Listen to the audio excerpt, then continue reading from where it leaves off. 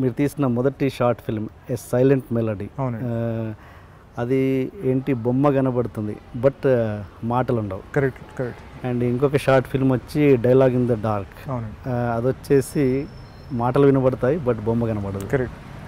And ఇంకొకటి వచ్చేసి సావిత్రి. అది బొమ్మ కనబడుతుంది, మాటలు వినబడతాయి.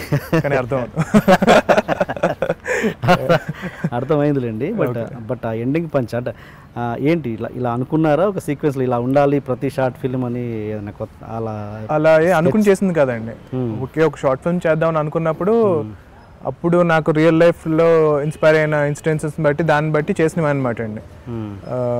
అంతే తప్పితే దీని తర్వాత ఇలా చేయాలని ఎప్పుడు అనుకోలేదు. ఓకే. అంటే అది సీక్వెన్స్ లాగా ఉంది కదా, బొమ్మ ఫస్ట్ మాట, బొమ్మ తర్వాత రెండు అలా. ఓకే. అండ్ మీ ఆ 3 షార్ట్ ఫిల్మ్స్లో చూసుకున్నా లేకపోతే ఇప్పుడు తీసిన ఆ సినిమా చూసినా కూడా ఆ సినిమా చూస్తున్నంతసేపు ప్రేక్షకులు ఆ 3 షార్ట్ ఫిల్మ్లో కావచ్చు, దీంట్లో కావచ్చు, ఒక అయోమయంలో అయితే ఉంటారు, అర్థమయ్యి అర్థం కానట్టుగా. బట్ చివరిలో ఒక పంచ్ ఉంటుంది ఫస్ట్ ఆ 3 షార్ట్ ఫిల్మ్లో కానీ దీంట్లో కానీ. ఏంటి అది ఆ ఫార్మాట్ ఫిక్స్ అయ్యారా? అలా ఏమి ఉండదండి. అర్థమయ్యి అర్థం అవ్వకపోవడం అనేది రైట్ వర్డ్ కాదు. ఒక క్వశ్చన్ మార్క్లో ఉంటారు. అంటే ఇట్ విల్ బి ఎంగేజింగ్ అనమాట అండి. అంటే చాలా రిలాక్స్డ్గా చిల్డ్గా చూసే టైప్ సినిమా కన్నా ఆడియన్స్ ఫస్ట్ ఫ్రేమ్ నుంచి they have to be paying attention అనమాట అండి. Okay. So what ever I do వాళ్ళు ఫస్ట్ నుంచి అటెంటివ్గా త్రూ అవుట్ చూస్తే టువర్డ్స్ క్లైమాక్స్ ఆ కిక్ వస్తుంది అనమాట అండి. ఓకే. సో సినిమా అనేది different kinds of film making ఉంది. సో నేను చేసే సినిమాలు జనరల్గా ఆ టైప్ ఉంటాయి అనమాట అండి. అంటే ఫస్ట్ ఫ్రేమ్ నుంచి they have to pay attention. అంటే ఓకే, ఫస్ట్ ఆఫ్ ఆల్ ఇలాంటి షార్ట్ ఫిల్మ్ డైరెక్టర్స్ ఒక సినిమా తీద్దామని మామూలుగా ఎవరైనా ప్రొడ్యూసర్స్ని అప్రోచ్ అయ్యేటప్పుడు ఎలాంటి అనుమానాలను ఎక్స్ప్రెస్ చేస్తారు? ఫస్ట్ మీకు వచ్చే ప్రాబ్లం ఒక ఫీచర్ ఫిల్మ్ ప్రొడక్షన్ ఎక్స్పీరియన్స్ అంటారు కదండి. షార్ట్ ఫిల్మ్కి ఫీచర్ ఫిల్మ్కి డెఫినెట్గా చాలా డిఫరెన్స్ ఉంటుంది. అంటే నేను చాలామందిని చూశాను అండ్ ఈవెన్ నేను కూడా ఎక్స్పీరియన్స్ చేశాను. షార్ట్ ఫిల్మ్కి ఫీచర్ ఫిల్మ్కి వచ్చేటప్పటికి చాలా క్రాఫ్ట్స్ ఉండవండి. షార్ట్ ఫిల్మ్లో చూస్తే ద నెంబర్ ఆఫ్ క్రూ కూడా చాలా తక్కువ మంది ఉంటారు. అండ్ షార్ట్ ఫిల్మ్ మోస్ట్లీ ఒక సింగిల్ లొకేషన్లో సెటప్ అయి ఉంటుంది. సో నేను కూడా యాడ్ ఫిల్మ్స్ చేశాను before making this feature film. Ad films చేశాను అనమాట. సో అక్కడే I could see the difference అనమాట. సో మెయిన్ డిఫరెన్స్ వచ్చేసి ఆ ప్రొడక్షన్ ఎక్స్పీరియన్స్ అంటారు. So handling that big of a crew అనమాట. లైక్ 100 మంది ఉంటారు ఫీచర్ ఫిల్మ్ అనేటప్పటికి. షార్ట్ ఫిల్మ్ అనేప్పటికి 10 మంది ఉంటారు. సో వాళ్ళ ఈగోస్ ఉంటాయి.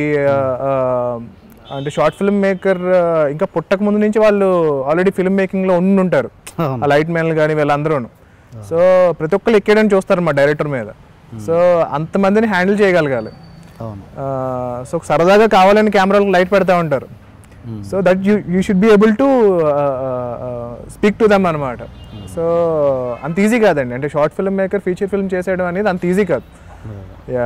సరదాగా కెమెరా ఊరినే లైట్ పెడతారనమాట, గ్లేర్ కానీ ఏదైనా వేస్తారు కావాలని అనమాట, జస్ట్ మెస్ విత్ యూ అనమాట. సో అండ్ మనం ఏమన్నా అడిగామనుకోండి, ఇదంతే సార్ మీకు తెలియదు అన్న టైప్లో కూడా మాట్లాడతారు అనమాట. సో చాలా మంది ఉంటారు కదా, లైక్ ఆబ్వియస్లీ వాళ్ళ ఎక్స్పీరియన్స్ కానీ అదంతా చాలా వేరేలా ఉంటుంది.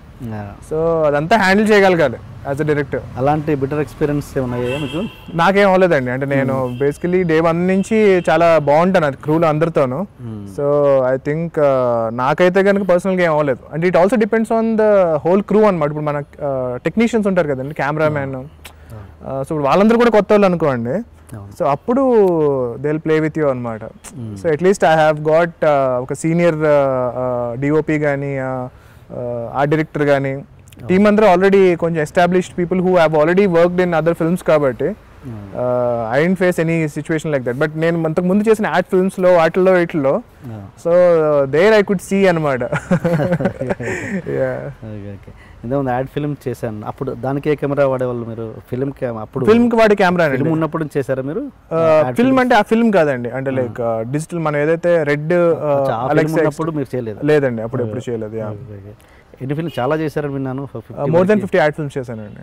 దాంట్లో టాప్ ఏదండి బెస్ట్? బ్రయన్ లారాతో చేశాను, ఒక వెబ్ సిరీస్ చేశాను బ్రయన్ లారాతో. అండ్ యాడ్ ఫిల్మ్స్కి వచ్చేటప్పటికి Yuvraj Singh, David Warner IPL టైంలో మన సన్ రైజర్స్ టీంతో ఒక యాడ్ ఫిల్మ్ చేశాను.